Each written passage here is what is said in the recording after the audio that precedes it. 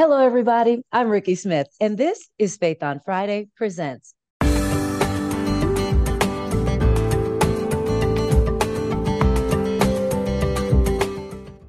At Faith on Friday Presents, we're all about highlighting inspiring people, engaging topics, and small businesses. And while you're here, don't forget, subscribe, like, and share our content with your network. Okay, so what do you know about infectious disease? I know we just came out of a pandemic, and unless you were living under a rock, you may have heard about it. But what else is there? Very few of us know anything about infectious disease, let alone an infectious disease specialist who's not Dr. Fauci. Well, today, I want to introduce you to our very own infectious disease specialist here in El Paso, Texas. His name is Dr. Ogechika Alozie. Y'all say hello to Dr. Oge. What's up, guys? Doing good. How are you doing? I'm doing well. Thanks so much for being here. I appreciate you. Thank you for having me. My joy, my pleasure, sir. So we're going to jump right in it because there's so much to talk to you about. First things first, what is an infectious disease specialist and what do you do for a living? So once upon a time when I was in med school, which seems like eons ago, I just figured the ID guys are the nerds, right? They were the guys that sat in front of the class, and I didn't think I was a nerd, right? I played sports and did all the stuff. But what I realized when I really got into ID, and I was sort of triggered by a life event, was that we look at sort of the world and all the threats to the world, right? So infections or infectious diseases, anything that affects the human body, right? Any particles, bacteria, living organisms that can affect the human body. Everybody knows about it because of SARS-CoV-2 or COVID, right? But what they didn't know is that it can be worms or what are called helminthic infections, bacteria, or can cause bacteremia. You get a tooth infection, sinusitis, or a cavity.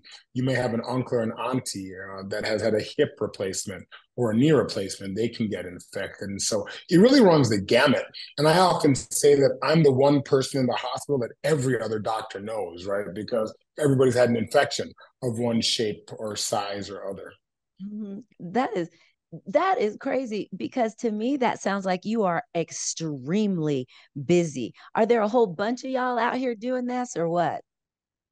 Yeah, when I moved to El Paso, there were probably 9 or 10 of us. Now there's only five. I mean, I'm not counting the ones at Texas Tech because they're specifically focused on just UMC and Texas Tech. But in the community, there are five of us, about to be four of us. Somebody's retiring next year. And so my day is kind of crazy. Can wake up at 6, get home early. Sometimes I get home late. But I go as far as Sierra East on the east side, and then I'll touch almost every hospital that comes back west to end up at Trans Mountain. Oh my gosh, that is a long day. So, what got you into infectious disease? Because you're in medical school, hanging out. Oh, and y'all, full disclosure. So, while he was in medical school, he met another doctor out there, and we interviewed her a few weeks ago. You may remember the other, Um, Dr. Alozie. yes. The better half, yeah, There you the go. smarter doctor, Alozie, as she would have me say. That's But right. when we were in medical school, I always thought I was going to be a cardiologist. I either Okay. wanted to do cardiology or sports medicine, and so that's how I started my career. I was doing an epidemiology degree or a master's in public health degree in cardiovascular medicine, and after the first year, I just got bored. It just didn't click with me, and it's just like that sometimes. And I tell people all the time, if it's not your passion and you have the opportunity to switch it up. And Yeah. so I took a summer off, sort of chilled, did some other stuff, some odd jobs. And then one summer, that summer rather, my mom called me from Nigeria. She was in Nigeria and told Mhm. me that her sister had contracted HIV. Oh, And so wow. for me, that was a spark trying to figure out how to help her get medication, what the resources were in Nigeria. I mean, I'm all these miles away in Minnesota, and really understanding what global health was like. And I never looked back. Wow, that is incredible. Because, you think of infectious disease, and I remember HIV was the only thing that anyone ever talked about. And you rarely hear about it now. So here's the dumbest question you've probably had today. Is HIV gone? HIV is definitely not gone, but Mhm. HIV is no longer a death sentence. And so when I was going through med school and a little bit of residency, if you contracted HIV, we knew that on average you'd probably pass away within the next 5 years. Either it was access to medications or the side effects of the medications. We all remember Easy E and a whole host Yeah. of people back in the day, Rock Hmm. Hudson, that contracted HIV and then they were dead really Yeah. quickly. Hmm. Popular stories, well, what happened to Magic? Well, Magic came at the time when antiretroviral therapies or HIV meds were Hmm. really getting good. Obviously, he Right. had money and access, and so he had some of the early clinical trials. But the average HIV patient or the person living with the HIV is the right nomenclature for that, Hmm. is on one pill a day that they take once a day, and they live a full, long life. They will Yeah. die. We all die. They're going Yeah. to die from cancer or hypertension or a heart attack or a car accident, right? As Hmm. El Paso roads are. But HIV is no longer a death sentence. Wow. And that is so interesting to hear because now, I mean, I'm old enough to remember all of the things that people were going through when HIV AIDS came into play and people were literally just dropping off like flies. Whereas now, you like you said, people are living long, very healthy lives for the most part. And you see commercials Absolutely. for this, now. Yeah. And Super Bowl before that wasn't a commercials, thing. not just commercials, prime time Super Bowl commercials.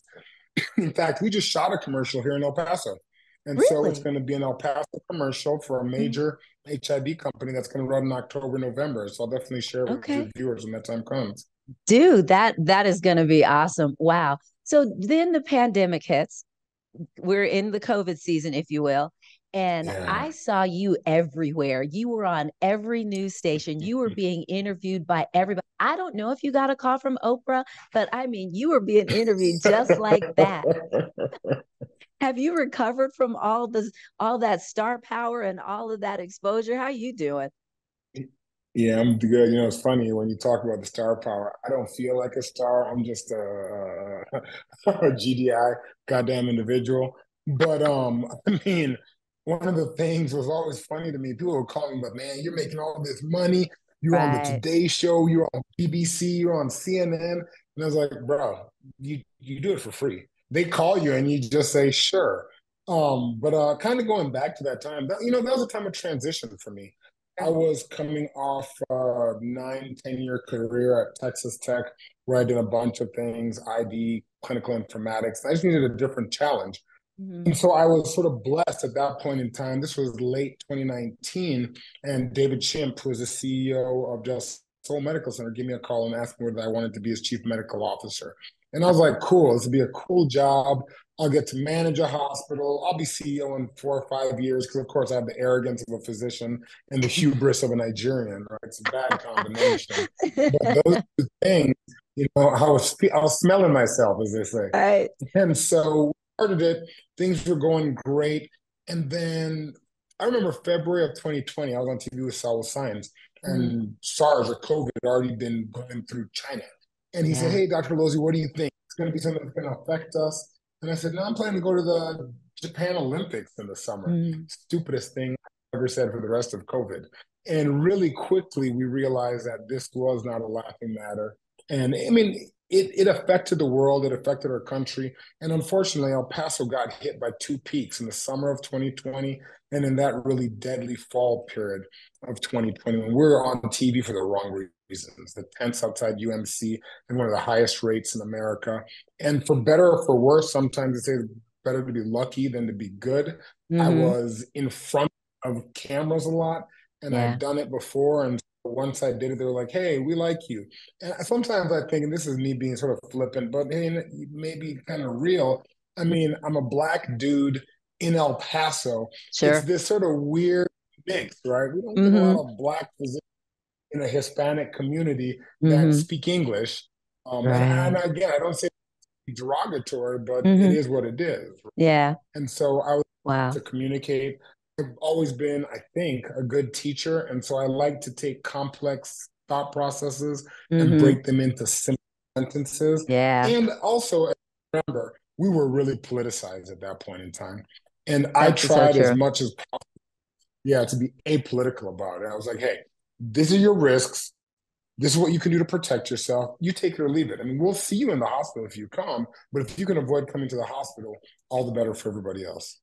That's just so crazy. Like you said, you hear physicians talk about it in different ways, but this is, I'm sure for a lot of people, this is the first time to hear a physician say it just like that. It is what it is, and this is what we can do. This is what we can't do. But if you're going to do what you do, what then Yeah, can we do? Right? That's yeah. crazy. And so here you are, like you said, everybody's thinking you're making all the money hand over fist because you're on TV everywhere. But what they didn't see on the back end, you were working really hard. Yeah, we had long days. I mean, I would get to the house around 5 o'clock.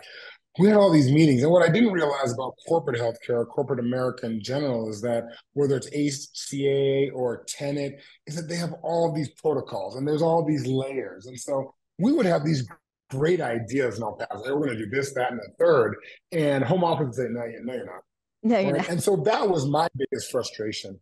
But it wasn't just the no, you're not. It was, hey, we have to have 22 meetings to make no decisions. Wow. Right. That was the thing about corporate healthcare that blew my mind. I'm like, these Yeah. 23-year-old MBAs are making healthcare decisions. They've never seen a patient. They don't know what death is. They've never held somebody's hand, either having a baby or through surgery or as they take their last breath. And they're making life or death decisions about our community. And so I think for me, that was one of the biggest things that I really railed against. But the days were just long. We would come in and we'd do Yeah. drill after drill, meeting after meeting, and you couldn't go anywhere, right? No. So in as much as people were like, they were sheltered at home, I was sheltered on the streets. I That's had to right. go Isn't from that my house something? to the hospital. It was crazy. And That's then wild. it's not like you were in contact with people every single day. So I Sure. mean, I actually take badge of honor that I made it to December Yeah. 18th, 2012, before I got COVID for the first and only time. Oh, wow. And that is, a lot of people did not get it. I didn't get it till way later myself. It was insane. So then, It's looking at the crazy. corporate side of healthcare, you went on and you started your own thing. Tell us a little bit about your business, my friend. Yeah, so what's interesting is that a lot of people didn't realize that I had actually started the business back in 2014 when I was at Texas Tech.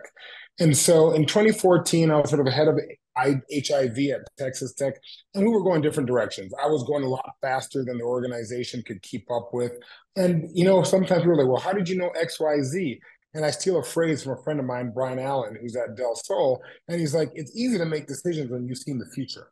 And so Mm, when I was in Minnesota, a lot of the ideas that I started in El Paso, I had done 6, 7 years ago in Minnesota. We just weren't doing them here. So mm-hmm, I had the cheat code to do. So I was implementing those things. But because I was 6, 7 years ahead, mm-hmm. I don't have the temperament. The other Dr. Alozie will tell you this. I don't have the temperament to be patient. And so I'm all about, if we can't do it now, get out of my way. And if you Right. can't get out of my way, I'm going somewhere else. And so we sort of separation. They Hmm. allowed me to move my clinic to a different location, which is over here on Schuster. And so Hmm. since 2014, we've actually existed. Hmm. I continued it. I grew it. It was really slow for a while, and then I was doing way too many other things. And then during COVID, one of the main reasons that I finally left Del Sol was, one, I wanted to do international healthcare, and two is that they just had a line in the sand that if you were a chief medical officer, you can run a clinic. And it didn't make sense. I have about 12, 1,300 patients that are living with HIV. And I said that I'm not going to take that sort of baby that me and my team have grown over the last decade and just throw it out to become a CEO. And so we Hmm. went through a rebranding last year. It was two organizations. It was Sunset ID Care and Southwest Viral Med. We're now merged under the title Sunset West Health. And so I really think of us as a full service sexual health organization. So if you're an individual that has sex, swing by. Full service sexual health organization. So in that, I was just Absolutely. going to say, so who are your patients? And you said basically, if you're a person Everybody. having sex, you are probably coming to see Everybody. me. What do you Yeah. see as And far as that goes most of yeah. the days? So I think once upon a time we were purely and solely HIV. That's a foundational element of the clinic. But what we realized is that it wasn't just about HIV, because my patients or my clients that were living with HIV had people that they were partnered with that didn't have HIV, right? So Right. they needed what Sure. was called PrEP, pre-exposure prophylaxis, to Mm-hmm. prevent them Mm-hmm. from having HIV.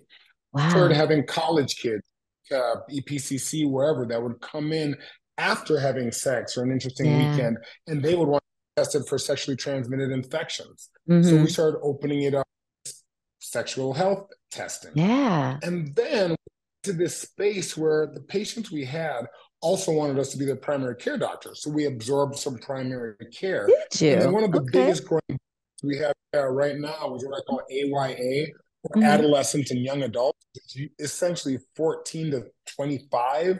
And it's a nice What? little sweet spot because a lot of them Wow. are young enough on their parents' insurance, but don't want to go to their parents' doctors. But they're Sure. not old enough to have a different physician. And Mm-hmm. all of them are talking about, worried about, or having sex. And so we're in a very judgment-free, guilt-free zone. It's not about if, why, or how. It's, hey, come in, we'll take care of you, whether it's your hypertension, your diabetes, your gonorrhea, your chlamydia, your condoms, you just want to stay safe, or your vaccines. That's what we do. Man, the more you talk, the busier you sound. So, Dr. Alozie, if somebody wanted to come out and see you, where would they find you? So we're over next to El Paso High on Schuster Avenue, and we actually changed our email recently. It's really easy. It's sunsetwest.health, and that's the email, Awesome. and that's the website, sunsetwest.health. You find it. Okay, we're going to find you. Don't worry, you all. If you did not get that information, we're going to have it all down in the description below. And don't forget, while you're here, subscribe, like, and share our content as well. Dr. Alozie, my friend, before I let you go, we got to play a game. Yes, ma'am. So, Let's do okay. it. So this game is called This or That. It's pretty simple. I'm going to give you the choice of a couple of things, and you just tell me which one you like the best. Are you ready to play, sir? Right, let's do it. Okay, let's do this. Da-da-da.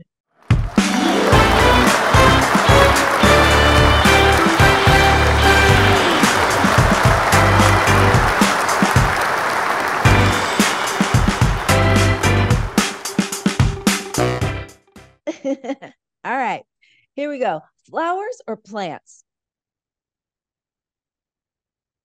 Plants. Okay. Hotel or tent? A hotel all day, every day. Tent? What's that? No, no, no, no. What is that? No, sir. I And get it. the hotel, the nicer the hotel, the better. I'm talking about Waldorf or the W or Of something. Yeah, course. if I'm going Why out of town, else? I need, I need to relax. Yeah, I don't blame you. Okay. Yellow light, slow down or speed up? On average, speed up, but it depends on how far I am away from it. But with my Tesla, everything's speed up. You are so funny. Okay. Practical joker, or I don't play like that. Practical joker all day, every day. Yeah, The okay. more Full disclosure. uncomfortable I We can know make you him. feel, the Yeah, he is better. the most at any party, and he's the worst individual at any party. I'm just putting that out there. Okay, there you go. Planner or I make it up as I go. So both. If I'm going somewhere, I'm the guy that told you in December of last year, I'm going Mm, somewhere in October. It's already on my schedule. I have a flight, I have a hotel. But once I get there, oh, I make it up as I go. Don't wake me yeah. up. Don't call me. Wherever you see me, you see me. And if you're out with me after midnight, anything that Right. happens, happens. So much to go into right there. Okay, Michael Jackson or Prince? Oh, my MJ. Okay, reality TV. Yes, please, or I just can't. I just can't. I know I can't. I tried one time. I I can't. still haven't No, I forgiven didn't myself. even try and I still can't. No. Yeah, Yeah. yeah. Ugh. Super Bowl, the commercials or the game?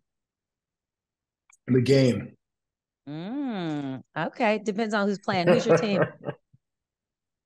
I'm a Cowboys fan. Cowboys fan for life. I mean, I'm a long-suffering Cowboys fan, but hey, it is what it is. We're still the number one profitable sports team in the Yeah, world, I don't so we'll care. take Nobody that. cares about your stinking stats. Y'all are going to the Super Bowl every year and it's been there since, 1998. I don't care. The haters gotta hate. Okay. And finally, my friend, Wait, what would hold you? up. Do you have a team? Of course, I have a team. Yeah, Who's your team? I'm an Eagles fan, sir. Fly, Eagles, fly. Oh my God. Okay, Yeah, sorry. we'll Well, obviously I'll give it talk to you. about that Jalen later. Hurts is dope. Yes, he Jalen Hurts is. is dope. I'll give Yeah, that. and there's a whole thing. We'll chat about that later. And finally, sir, For it. what would you tell your 13-year-old self right now? Wow. You know, that life feels stressful. It feels hard. I mean, backstory is that I grew up as one of three Black kids in Minnesota, Right. middle school, and then going on to high school. So it felt really weird for me. I didn't know who I was. I thought I was ugly. I thought my nose was too big and everything. But that life is going to throw up challenges, that you're going to get through those challenges by singing a lot, by trying to be happy, and just focusing on your goals. That things are going to look hard, but at the end of the day, they'll all work out. Well, you didn't turn out too bad, sir. Just FYI. Fingers crossed. Hopefully there's more to go. Hopefully this isn't the end. Yeah, it ain't over. I hope I got some more chapters and I can help other people write their chapters. Okay, thanks so much for joining me, my friend. I appreciate you. This has been fun. I really enjoyed it too. All right, everybody, that's it for this time, but we'll be back next week with more Faith on Friday Presents.